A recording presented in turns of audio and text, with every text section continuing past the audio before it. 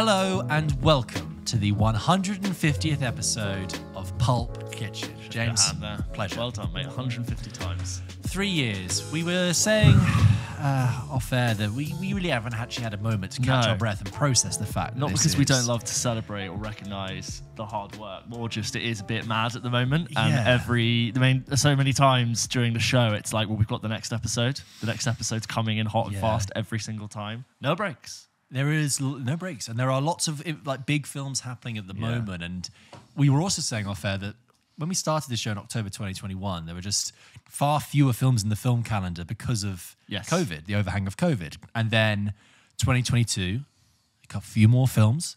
2023 picked up, but then you had the strikes as well, a bit of a knock-on effect on that. And this year, 2024, feels like, I want to say, the first big proper film year since 2019. And not just releases, it's like from the other side of it, the PR activation spend from all the other companies that are covering the films for the big studios. Like, you feel that ramping up. And also, to be frank, we've increased in size and people are offering us opportunities to cover films and turn up at premieres, which also adds to our calendar. Yeah.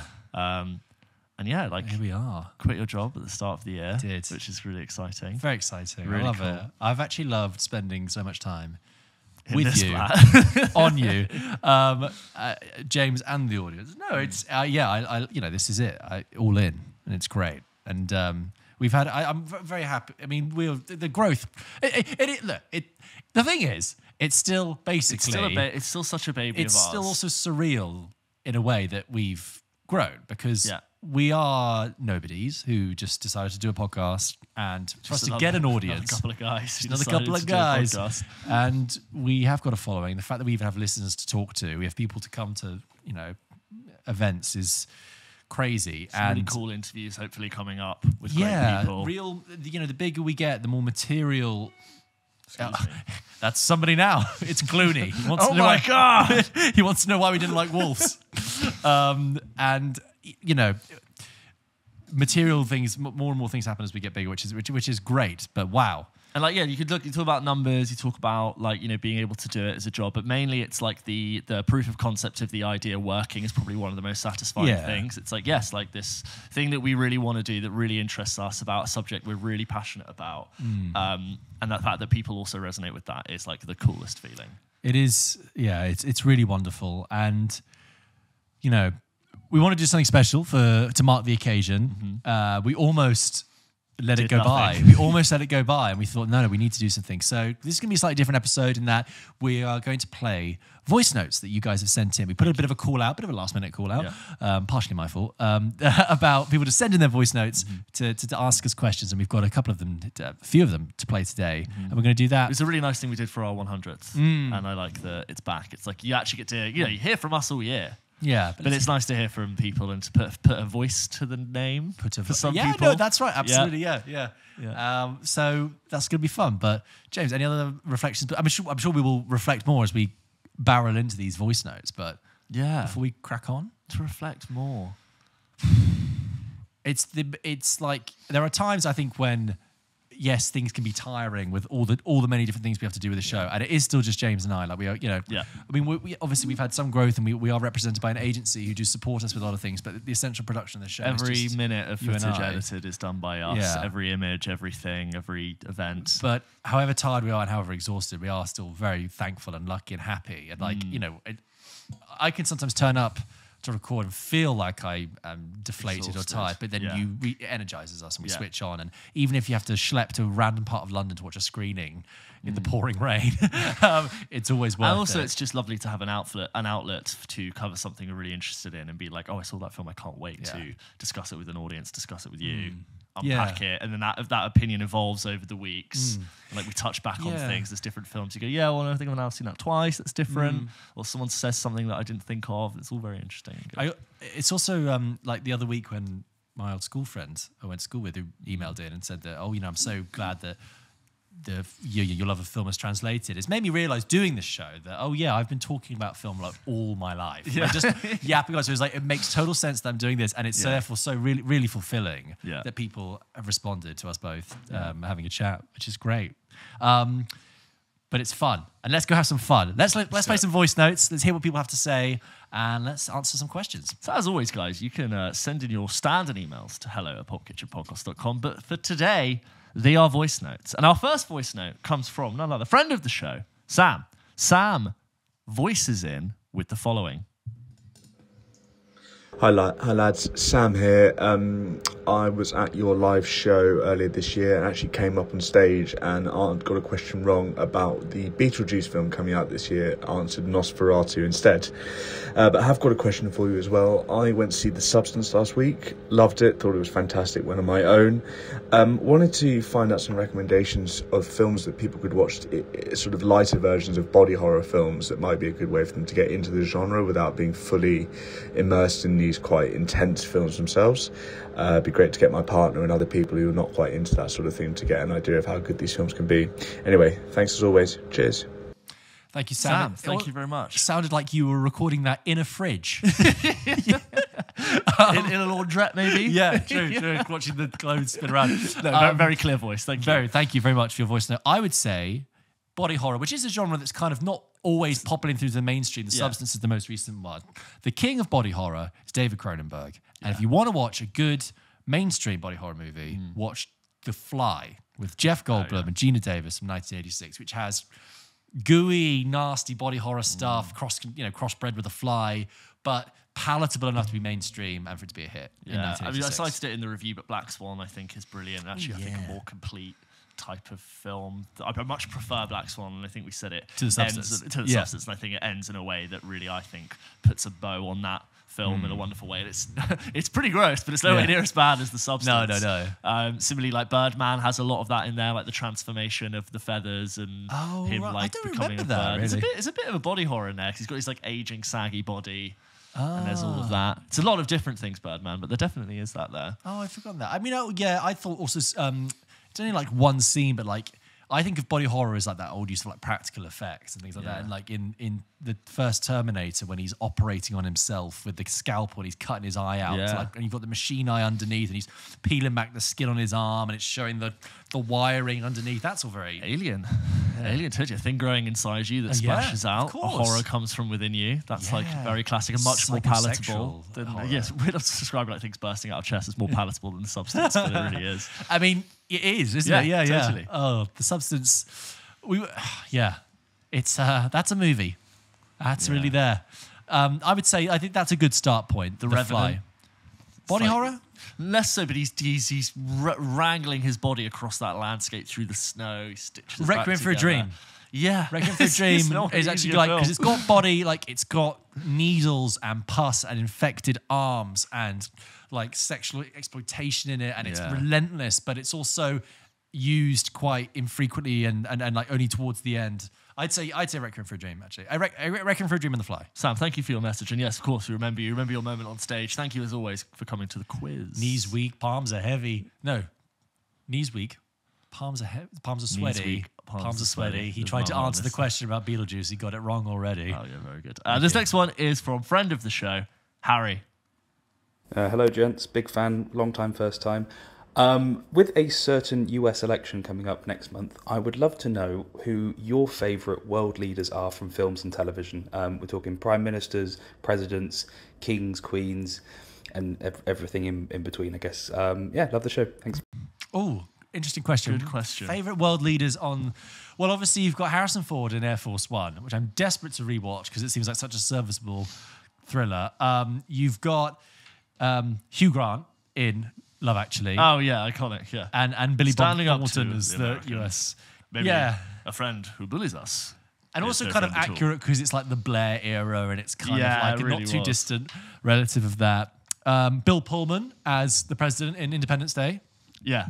You know, we're going to live on. We're gonna. No, that's going to survive. How Irish have you gone there? Like, I am Bill Pullman. I'm the president of the United States. It's our Independence Day. Today, he's got. And then the sequel. They're coming back. I see them in my dreams. Yeah, no one saw that movie. Yeah, I did. I think. That's quite. Those are quite good world leaders. Only kings and royalty. I'm trying to think of these fictional ones specifically. Yeah. The Denethor, the steward of Gondor. He's fun. It's horrible. He eats that chicken and that tomatoes. They're all getting killed. Tilda Swinton. Sing me a song. Do you not sing songs in your thing? And then Pippin's like, I only sing songs in happy times. Sing me a song. Tilda Swinton as the Ice Queen in Narnia. Yeah, she's having fun. Yeah, she's good. She's great. Ice Queen in that. But back to political world leaders. I think I feel like my brain's pulling me towards things like, was it Angel Has Fallen and London Has Fallen? Oh yeah. Did you know they made a Paris Has Fallen? And literally the poster was like the next film in the Has Fallen series. Like you can't call it the Has Fallen. The Has Fallen. How are we doing with the Has Fallen trilogy? My favourite Has Fallen film is Olympus. I'd like to give a shout out to Prince Ramesses and the Kings of Egypt. Ah. Very dramatic. One of the best underrated musicals, I'd say. Is Prince it a of musical? Egypt. Yeah. I haven't seen it in such a long time. I remember liking it. Let your people go. An amazing cast. Val Kilmer, Michelle Pfeiffer, Adrian Brody. Really? Yeah. Wow. Yeah, it's really good. I need to rewatch that. It's really good. Prince of Egypt's really good. Because I have a voice in the King's Speech. Oh, King yeah, Colin George the Sixth. King, that is, yeah, well done. Yeah, that's it. you, yeah. Because I have a voice. Yes, you do. He's very good in that. Good scene in that. By the way, that was when I went on Scene Stealers, which is friend of the show, Henry Calvert's podcast. They were like, what film that isn't a musical do you think would be a great musical? And I said The King's Speech, because you've got the My Fair Lady Pygmalion dynamic of like trying to pronounce things. And then you've got like the final moment in the end when he makes the speech that we're going toward. That could be like an epic musical number. But he made it into a play as well. But there was a play after the film with the guy who plays Celebrimbor in Rings of Power. Oh, great. And then, I can see that. Yeah, that was my choice. We're going to war. It's like not the rain in Spain. He's like, you do all the tongue twisters. It's My Fair Lady. No. Yeah. And you do a whole sequence with that. Amethyst Sifter, thistles. Yeah, there you go. Yeah. Fantastic. Thank you very much for that, Harry. This next one is from devoted friend of the show, Emily. Hi George and James and George. Congratulations on 150 episodes of Pulp Kitchen. My question is, have you ever recommended a film that you know is perfect for someone's tastes, right up their street, their cup of tea, and they've not liked it? I recommended Shutter Island to my mum because she loves suspenseful thriller, horror, period drama. So I was thinking, well, this ticks all of the boxes. And then I watched it with her, the credits rolled, and she turned to me and said it was the worst film she'd ever seen. I was completely baffled. I didn't get it. And I was wondering if this has ever happened to you. Congratulations on the success of the podcast, Double Take and Discord. Like, we all love it. So thank you. Thank you, Emily. Thank you so much. That was weirdly insane. We just did that. Thank you so much. First of all, like, it's one thing to not like Shutter Island, but it's not the worst film of all time. No, we've seen that, and that was Megalopolis. Nothing will ever be as bad as Megalopolis. Yeah. I like, you a Shutter Island fan? Only seen it once. Yeah. So again, you've mentioned it a couple of times, and I forget I think things it's like... a bit of a dark horse of a film. It's very over dramatic, but I actually think it's kind of great. A recent example. Yeah. I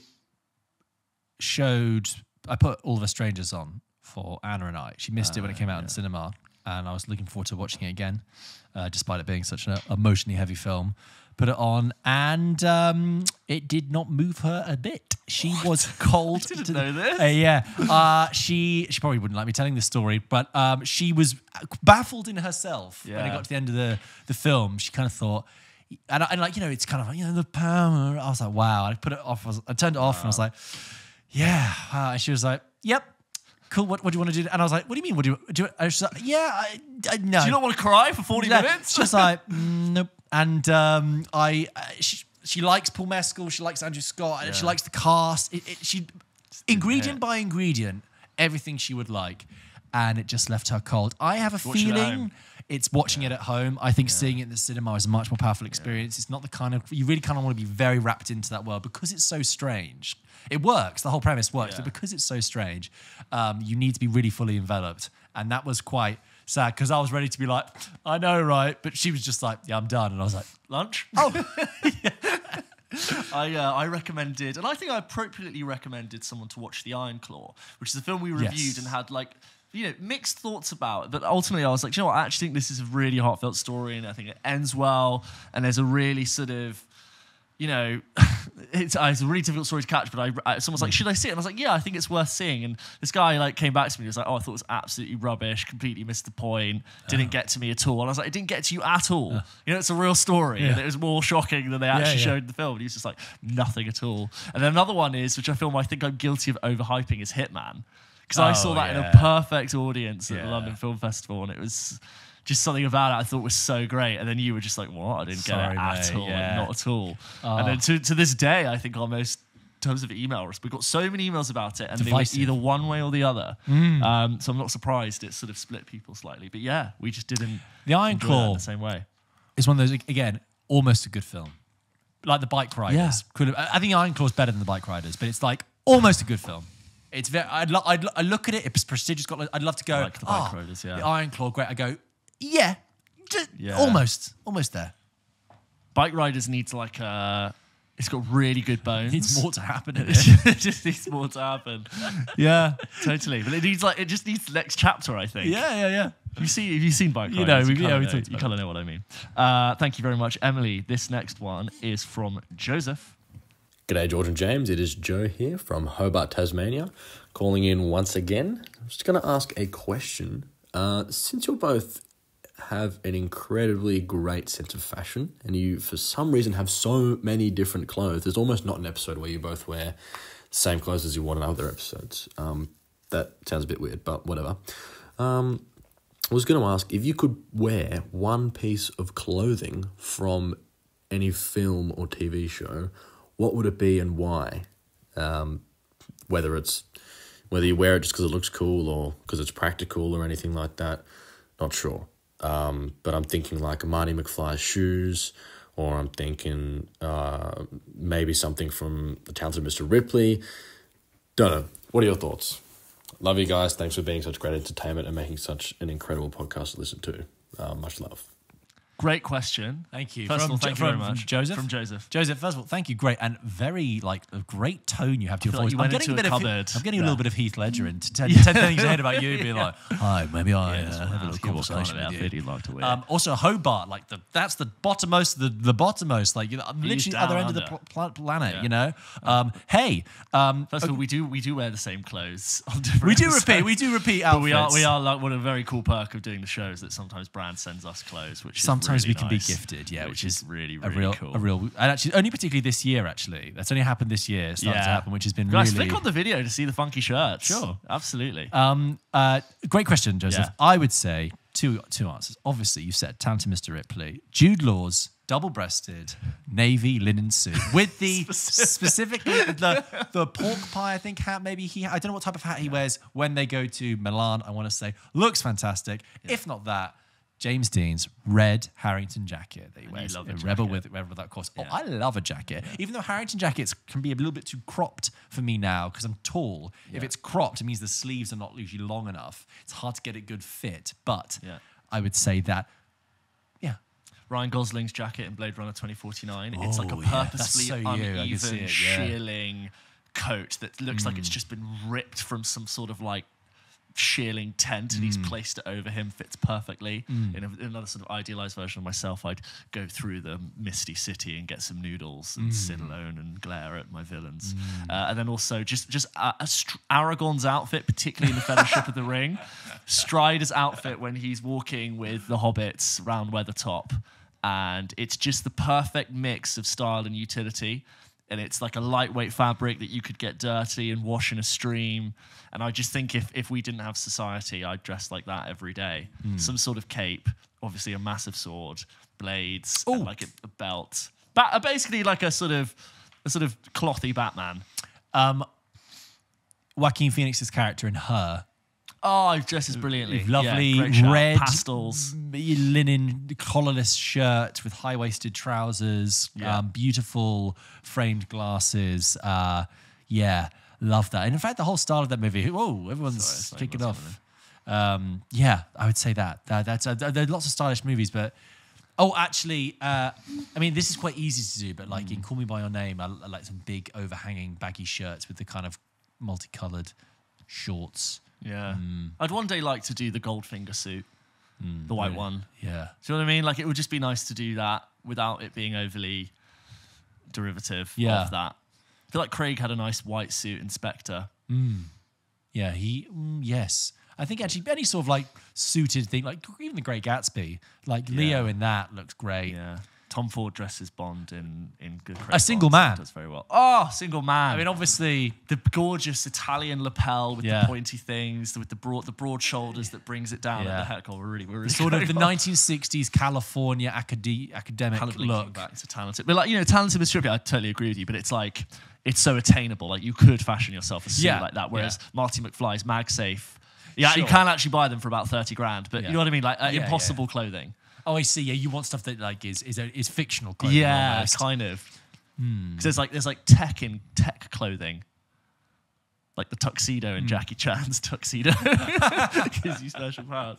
Yeah, I think it would be amazing to there's actors that screen test for Batman and they'll wear like Val Kilmer's Batsuit to screen test in, or they'll wear like the Christian Bale one. Like I just think that would be amazing to get, not in like a sort of budget costume shop one, like a proper fiber rubber weave suit.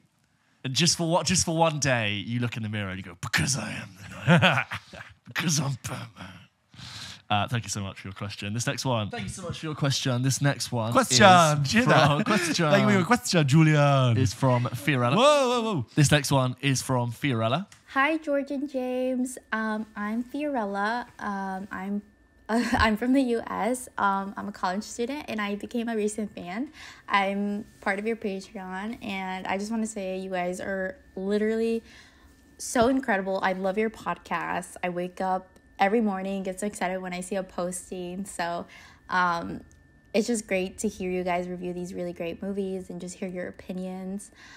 So yeah, I'm a movie fanatic, so this is like everything to me. My question for the week would be, what is the greatest family movie in your opinion? I feel like there's so many great movies, and I think it really sometimes depends on the season. I just wanted to hear your opinions on that. And my second one is, if you guys have watched the Eric and Lyle Menendez story, the new show on Netflix, just wanted to hear your review on it because there's a bit of controversy on that show. Thanks, guys.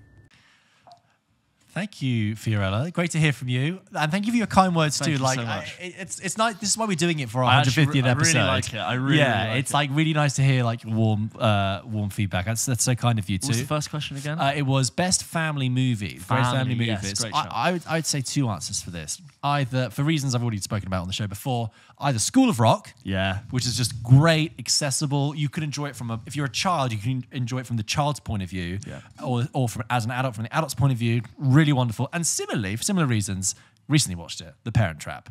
Great family movie. I think the genius of The Parent Trap is just getting you on the ground level from the kids' point of view, but their kids are so smart. They're almost smarter than the parents. In a way, it's almost like a role reversal where instead of meddling parents trying to set up their children to get married, it's the other way around. It's just like so infectious and warm. So I think those are like the great family movies. Yeah, I agree on both of those. Parent Trap is brilliant. Yeah, it's so brilliant. I'm going to put Mrs. Doubtfire up there as a really great family movie because it's funny for everyone, it's sad for everyone, and I think for kids it allows you to sort of peek into a complex adult divorce without sort of getting into the nitty gritty. And I think anytime films allow children to understand a more grown-up, nuanced concept, but still through an age-appropriate lens, I always think is a really difficult thing to do. Have you seen the stuff online, which is like, if you were to tell Mrs. Doubtfire from the wife's point of view, it's a horror movie. Her ex-husband is really disguising himself and sneaking into her home. But what I love about Mrs. Doubtfire, this is a minor, it's about the ending, but I think most people have seen Mrs. Doubtfire, and I don't think this is a spoiler really, but what I like is at the end of Mrs. Doubtfire, the parents don't get back together. No, yeah. They're not reconciled. They are getting a divorce. Yeah. But it's just about kind of working through that. And I loved it. I watched it recently. Ending. Yeah, really mature, and you understand. What he does is unforgivable, frankly. What he does is, you'd have a restraining order. If they wanted to take their divorce to court, a judge would not take kindly to that behaviour. The house that they live in so idyllic. San Francisco. Yeah, in San Francisco is great. It's huge. San Francisco is for a voiceover artist. Of any artist. And she's an architect. That was it. Yeah, it's a different time. Rents were cheap. Rent stabilized. That is now 14 flats. That house. Great Pierce Brosnan. Yes. Stu. Just my Mercedes Benz. Help is on the way, dear. He like dives. Oh, It's yeah. This is Stewart. Great question. And Great what was the question. second question? Oh, about the Menendez brothers stuff. No, sorry, I haven't watched it. Heard a lot about it. I know the case. I've read about the case before. I'm a bit Ryan Murphy'd out a little bit at the moment. You know, Ryan Murphy does a lot of things, and I haven't seen American Horror Story, and like I think it was. I hope I've got this right. I think Ryan Murphy was the one who did American Crime Story as well, and I think American Crime Story, which was OJ, then Gianni Versace, and then the Bill Clinton one, and I'm like, OJ one was great, but that's because the OJ story is so. The dramatic bones of that story are so incredible that you can do anything with that. But the other ones, it just made me think I don't really like this kind of very melodramatic, over the top, slightly brash taking of a real life tragedy and real life dark stuff, and then whipping it up into like really hyper bingeable Netflix content, which is what they did with Jeffrey Dahmer and this one. So I don't know. I know it's getting popular. I haven't seen the show. Maybe it's a bit more respectful. Maybe it's a bit more in depth. I'm not getting that impression. Always with these series, every single time the real people involved in it come out and say, "Hey, that's not accurate." I saw it play on my like auto scroll on the Netflix, and I was like, it kind of looks interesting, but I was gonna wait. I hadn't heard amazing things. I would wait until other people recommended it to me, and I've not had people shake me and go, "You should watch it." But that's where I'm sitting with it at the moment. Thank you so much for your voice note. This next one is from friend of the show, Anthony. My question is, when you guys inevitably hit the big time and they recreate the story of Pulp Kitchen on the big screen, which actors from any era would you want to play the lead roles of George and James in the movie? From any era? Any era. We've sort of answered this before of who would play you in a movie, yeah. Oh, don't you dare. I know what you're going to say. You're such a bastard. Your answer was so... No. Oh. I aspirationally said... Robert Pattinson or Ashton Kutcher. But obviously, that's paying myself a massive compliment. And I said Willem Dafoe at a different stage of my life. I think in reality, if someone was to realistically do one of us would probably be played by like Thomas Brodie Sangster. Oh yeah, like yeah. it's the same sort of era. Yeah. But dream scenario, you know, in any era. Well, obviously, Brando Jude Law in his prime. But I say Ashton Kutcher. That's a compliment. No, I was laughing at that because you called me Peter Capaldi one time. I don't know. I mean, in terms of, I suppose it's like people you want to look like, or is it good actors you want to do a good job with your life? So maybe like a young... I see like the sort of British Asa Butterfield and Thomas Brodie Sangster kind of thing. Not amazing for likeness, but it's there. Sam Claflin. Yeah. Sam Claflin and Robert Pattinson. Harris Dickinson. Harris Dickinson, So and hot right Josh now. O'Connor. Yeah, that kind of selection of people. Sort of more our age, really. Place them in time. You could be a bit Mike Feisty if you grew his hair out. Yeah, I could get Mike Feisty. Could blonde it up. Obviously, Chalamet, Butler. No, this is the vain side of answering that question is like, who do you want to look good in you? But if you want to do a good actor to do a good job, I mean, Sam Claflin, all those people we just said are good actors. Yeah, they'd be great. They'd be great. Because like, you know, all those actors have a different edge. Like Sam Claflin's quite a dark screen presence. Nothing against that. Stephen Merchant. Yeah. For the comedy. Yeah. Or you just, let's just twist it. Let's say they're not going for likeness. Just someone who like, you like a real twisted version. Like get Paul Giamatti to play me. Why not? Really like more complex and neurotic. Just to throw a spanner in the works. Just be like, oh, you know who I'd get to play me? I'd get the kid from The Holdovers. Oh yeah, He's good actor. Yeah. Slightly, he's tall, gangly, but kind of slightly on I brand. see that. That'd be fun. Thank Great you. question. Thank you. We'll see who they cast. We'll see. We'll watch. Stay tuned. We'll be talking about it on Double Take. Hits the big So the news this week, guys, is that we've been cast. We're going to be processing that information now. James is going to be played by Steve Martin. Peter Capaldi just coming through. They make it into a massive, like, the Netflix thing we don't like Jack Black and Gal Gadot. Yeah. That's who play us. It's The Rock, Chris Evans, Kevin Hart. Yeah, we just thought of it differently for George, Kevin Hart.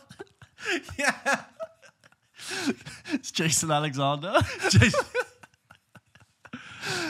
This next one is from, of course, Bevan, right? So Hello, Bevan voices in. Bevan, this is this one.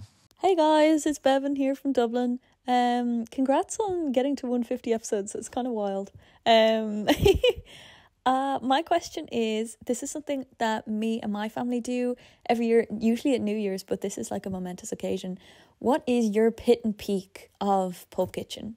Like, what has been the pit and what is the peak? I'd be really intrigued to hear what they are for both of you. And yeah, keep doing what you're doing. We all love it. And best of luck. All my love. Thanks, Bevan. Thank you so much. People who can now confidently not ask me next time, so is Bevan here? Where is he? Yeah, where's Bevan? That Bevan guy that emails yeah, you. that Bevan guy. What's going on now with we him? can literally put a voice to the name. The pit and the peak, James. The pit and the peak. Okay, so I'm going to say a pit is losing an episode. I was going to say exactly the same mortifying thing. That is the worst feeling in the world. Because for whatever reason, it might have been like we've deleted it, just that like the sound didn't record, or the sort of the best case scenario is that we lose like 20 minutes because we can re-record that. Yeah. Even though it'll be a sort of photocopy of what the original one was, but when we've had a really fun episode, that really kills me. It was going to be my same answer. Yeah. I remember there was a time we lost an episode.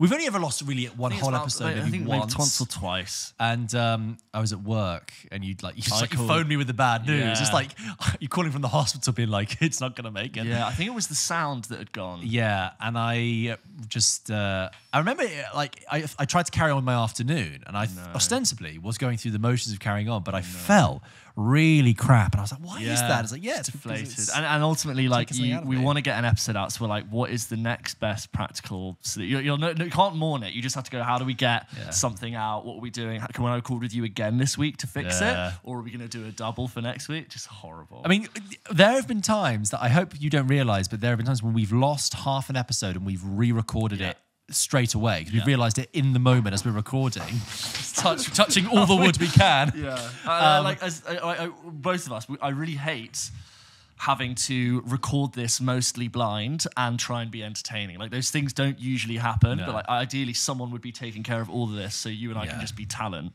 But like we're always, part of me constantly is always checking this, is that rolling? Yeah. It's not fun. It's not a nice feeling. That is definitely the lowest point you feel. Yeah. And now onto the peaks. That was definitely the pit. I think.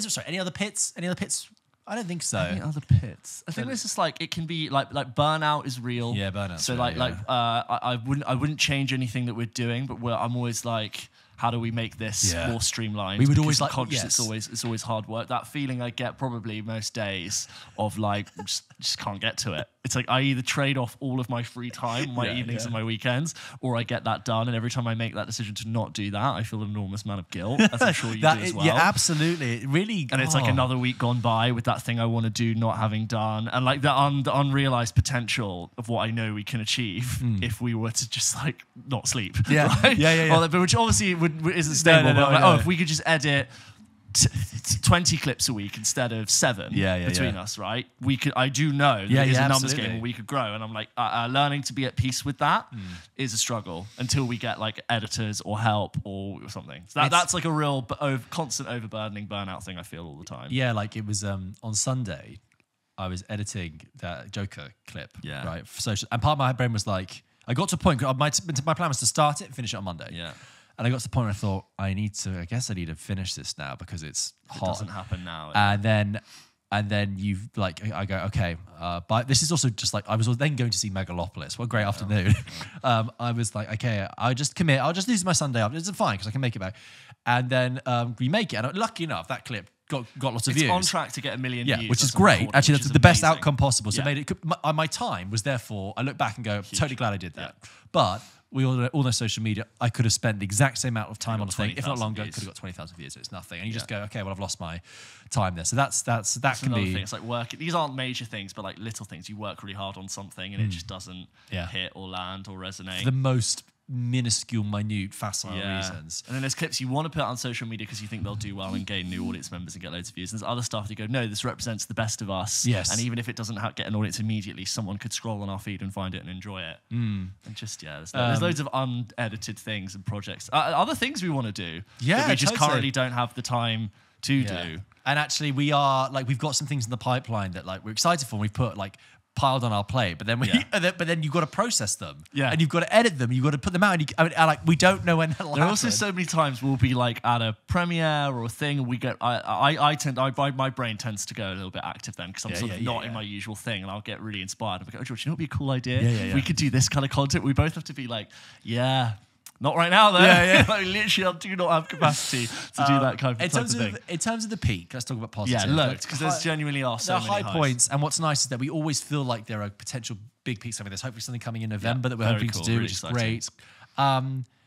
I think there's a couple of moments. I'll say 2 moments, actually. I'll say 2.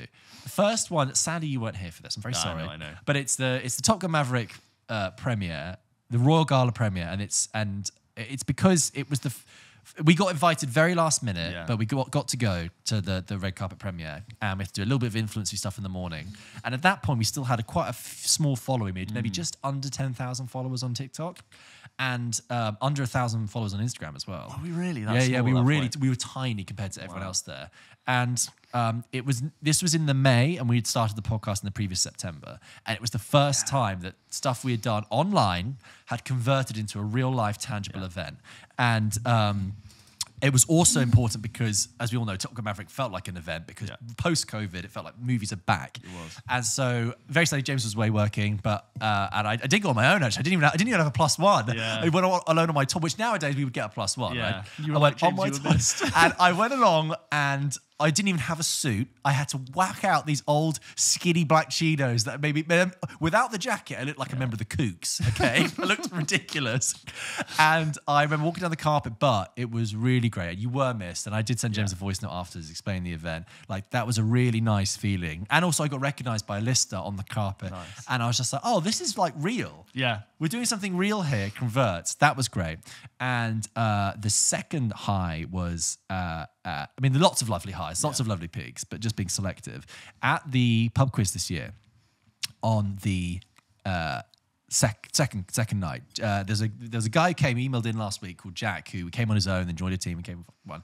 And I was chatting to him afterwards, and he was talking about how much he loved the show, which was very generous, very kind words. And he said, you know what, I really feel like you guys have made me fall in love with cinema again. Yeah, people say it in emails as well, and which is really nice. And whenever you guys say that, but particularly in that moment at the quiz, being told that in person, it really meant a lot, actually, and it kind of crystallized everything. And like giving up my job this year and focusing on this, it made me feel like I felt like I was on the right track and I'm doing the right thing. And also that this kind of doing this kind of draws on a lot of my interests and my skills, and that meant a huge amount, and I felt great. I was beaming afterwards. So, but lots of other, and all the peaks also, guys, are all because of you guys. You really do make it possible. So thank you. I'd say that first quiz, all the quizzes have been brilliant. Yeah. But the first quiz is obviously the first time we got like 100 people in a room. Yeah. And it was like wonderfully overwhelming in the best way. And I was like, oh my God, this is 100 people. Well, it's some friends and family, but like people I don't know who listen to our show, some of whom I heard their name, and then I was like, I know who you are. Yeah. And just genuinely getting complimented and reassured for something that we'd worked really hard on, and real people wanted to come and see us was really, really cool. And then also like friends and family being there and supporting it and seeing it. And I think like crossing 100 eps was really big. Yeah, that was like a really big moment of like triple digits. We've been doing this for 2 years. It's not like one of those podcasts that just starts and ends.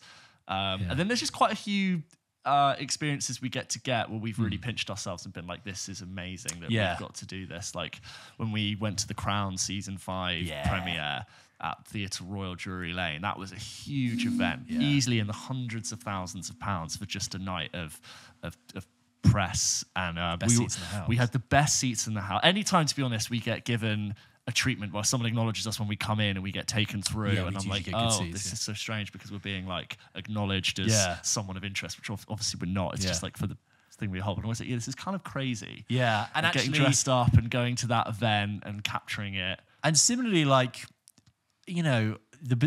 honestly, this has been quite a bizarre thing, but like, being recognised is actually a nice thing. And first time I got recognised was awesome. It's mad. And actually this year it's been, I want to say on average, especially over the summer, it was like 1 to 2 times a week, and they've all been lovely. And if you're listening, one of the people that's come up and said hello, lovely of you. They're like so really kind of you, and like that is also quite bizarre because we're not famous people. We just do this thing, and like we go about our day not expecting. I don't have that. Have that idea in my head that someone's going to tap me and be like, "I listened to your thing." Like I really genuinely don't. So every time it happens, it like snaps me out of my own little world. Yeah. I'm like, oh god, of course, thank you so much. But it makes our day. It really does make our day. And my favorite one, the first time it ever happened to me, I was out with like 5 of my friends in Talia in Brixton, and I'm literally like just hanging out on the dance floor holding a drink, and this girl taps me.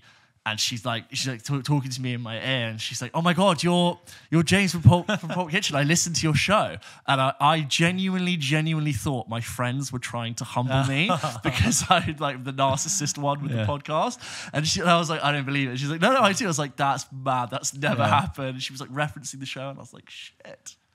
Crazy. I mean, it's a great experience when it happens. My favorite was this year when I bumped into some old work colleagues. Yeah. I had a very nice chat with them and said, "How you doing?" They're like, "Yeah, how things do? It's great." And whilst I was talking to them, someone interrupted and said, "Excuse me, sorry mate, just want to say I love your videos, love your stuff." And I was like, that almost looks like a faked setup. Like I paid that guy to come over, but I was like, your timing. Perfect. When I'm at Glastonbury, and like I don't count them as being recognised, but when you get smushed into a crowd and people are coming in different ways, and I'll just be standing there, and some girl will be like, "It's that guy. He does the videos," and then before I can even acknowledge him, he's walked past. I'm just like, that's a weird thing that happens. And also, you know what I enjoy is that when you and I like stuck waiting at some sort of like premiere experience, or like at the Deadpool and Wolverine first 30 minutes, huge event, huge marketing event. We're just watching Martin Kemp DJ, and like me and you we will just rip into the whole situation and do like a running commentary of how ridiculous it is. It was like, it's inherently so much fun. It's like a PR obligation, but so much fun that we get to do it. So those are like always great highs. The highs vastly exceed the they make it worthwhile. Absolutely. So thank you, Ben. And just seeing numbers go up as well every month, and seeing like the show grow, people's emails, I'd say is always a great one. Okay, so this next one is from Shreya. Hello, James and George and James. This is Shreya from Bangalore, India. It's my second time sending something into the podcast, so this is very exciting. I am very curious to hear what you guys thought about Saturday Night. I watched the movie recently, and I have to say I was quite underwhelmed. I didn't find it very funny, and I thought for a movie that's building up tension to a historical moment, it kind of felt flat. But yeah, curious to know what you guys thought. I also have 2 games for you, I guess. It's related to the title games that you guys do, and here are 2 movie titles, and these are the translated versions from Tamil, which is my mother tongue, to English. The first is Killing Machine, and the second one is Hunt and Play. I'd love to hear your guesses, and I will be sure to email what the answers are next week. Have a great day. So Killing Machine, we both just thought Terminator most likely, then Hunt and Play. Is it that movie Ready or Not with Adam Brody, with the woman, the bride, and she's played with, I don't think you've seen it, but like that's quite good. Is it that? Hunt and Play. Could be that. Oh, and you've put your answers in. So Terminator, yes. Oh, great. Hunt and Play is Fast and Furious. Really? Yeah. Wow. So there you go. Hunt and Play. Hunt and Play. Hunt and Play. I guess they're sort of... So that's called Hunt and Play Tokyo Drift. Hunt and Play. To hunt, to play. The hunted and the played. Do they like evolve it? Played and hunted. Anyway, to answer your question, so Saturday Night is the new Jason Reitman movie about the first ever episode of Saturday Night Live, which is celebrating its 50th anniversary here. Saturday Night is out in the UK in January, the end of January. Obviously, it's already had a release in the US to coincide with the 50th anniversary. I've already have a feeling that it's going to be a much more resonant film in the US because Saturday Night Live is such a big institution. It's never really been a thing of us growing up, but I've only discovered it since I was on YouTube, looking at clips. And I have a very sort of like bit of like not on and off again relationship with it. I feel like it's like some of it's not great. I think there's moments where the sketches will really hit. When something really lands, it's great. And it's nice in a way that there is an institution that's just kept going and it's bred generations. The alumni is fantastic. And like they'll do a 50th show. They bring back all the main talent from it. My thing though that it reminds me of is that one of my biggest pet peeves, or like not even a pet peeve, but something that I find really like eye-rollingly dull, is what I call the valorization of comedy or stand-up comedy. Or is when comedians sit around and very sincerely talk about how excellent he used to fucking slay Bo Burnham really rips into and it's like it's very specific to America. I don't see comics in the UK doing that. No. And I know Kids in Glass Houses here, like we sit and we talk about film like whatever, but it's the way that people go like, oh my god, the Comedy Store, man, they're killed. And it's something inaccessible from you. It was like you had to be their moment, and that people today you won't get it because you weren't there, bro. Like, we were just slay. We've chatted before about like celebrities shattering their illusion of celebrities by going on like Hot Ones, things like that, but or 21 Questions, whatever. I have the same thing with comedians. I'm like, you've missed the point of being funny. You sat around talking about how great the Comedy Store was 30 years ago. Not funny at all. It really, and Mike Birbiglia, who's a comedian I like and is a filmmaker and writer.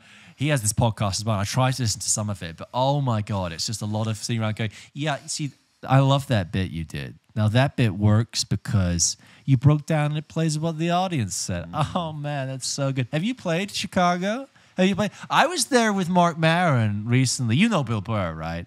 And I'm just like, this is not. You've missed what comedy is. Yeah. I worry, getting back to Saturday night, there's going to be a similar thing of like. I'm never ever trying to diminish the craft that goes into making stand-up comedy. I love it. I love it's a great comedy, story of like kids taking over. But it's this TV. kind of like putting it on a pedestal and overemphasizing it as an art form. Not that it isn't that, but it completely actually negates the whole point of that art form and makes it seem really unfunny. So, well, we haven't seen the film, but we haven't seen the film, and I am looking forward to seeing it because the cast is great. It is great. Thank you very much for that email. Well, this next one is from Mark. Mark sends in his voice note and says the following. Hello boys, Mark here. Long-time Discorder, first-time voice recorder. My question is, and forgive me if you've dealt with this before, are there any films that if someone claimed them as their favourite would make you think of them a little bit differently? A classic example is that we all appreciate Pulp Fiction and Fight Club as good films, classics. But if someone claims them as their favourite, it makes me think just a little bit differently about them. I guess you could call it a movie ick, but that's up for you to decide. Love the show. Cheers. Okay, this is delicate because obviously we can't answer this question without offending somebody. I would say, if you were to, I would answer that one of my favorite films is Pulp Fiction, actually, and I would stand by that. Yeah. Fight Club, I think, is slightly different. But Avatar. If someone tells me their favorite film is Avatar, and I'm like, okay. I've heard that before, though. It doesn't mean I don't rate it. It doesn't mean I don't hold it, but I kind of go, okay. Although their most, the film they're looking forward to the most is Avatar 3. It's like that Come Fly With Me sketch over about Lucas. Literally that guy. He's like, Avatar 2. I haven't seen it yet, but I just know it's going to be Do you remember what I've probably told this story before. When I worked at the cinema, we all had to put our favourite movies under our names, right? And this kid I was working with, he was like 17. His favourite movie of all time was Two Guns, starring Denzel Washington and Mark Wahlberg. And I was like, what? He was like, oh yeah, I just love it. It's a great movie. And I'm like, but it's your favourite film? It came out 3 years ago. Someone told me Cheaper by the Dozen. I'm like, if you say so, man. Like, I can't tell you you're wrong. Someone did say Cheaper by the Dozen, didn't they? I told you. I just said, it was Cheaper by the Dozen. And I'm like, wow. Usually I hear like Jurassic Park. But even that's like a niche cut. It's almost like, so unexpected.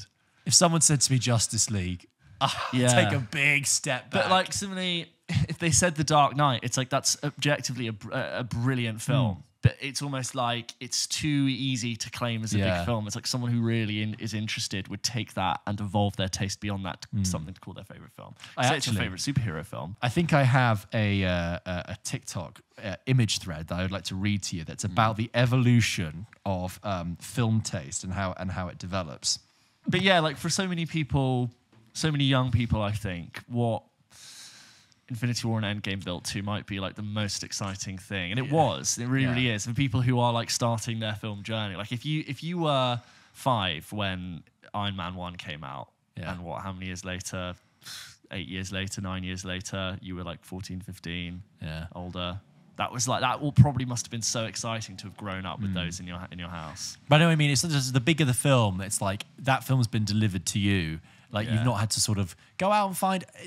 Do you like that film because it's based on your own taste, or is it because it's been presented to you? But I think the shorter we answer that question, the better. So those are my answers. Stay tuned for your Avatar 3 reviews for the next couple of years. But guys, those are all the voice notes we received. I absolutely loved that was great listening fun. to those. Thank you so much. It's always just nice to reflect on the show. As always, if you wanted to send in your reviews, your thoughts, your questions, your concerns, you can do by emailing them in to hello@popkitchenpodcast.com. Please do send in your reviews of the films that we're covering recently, because there are quite a lot of them. And if you've had the chance to see the films that aren't out yet and you want to send in a review, please do, and we'll include it in the episode, because I really like when we get to put a fan review in an episode. So last week we reviewed Megalopolis. Well, not last week. It was this week. We reviewed Megalopolis, Rebel Ridge, and A Different Man.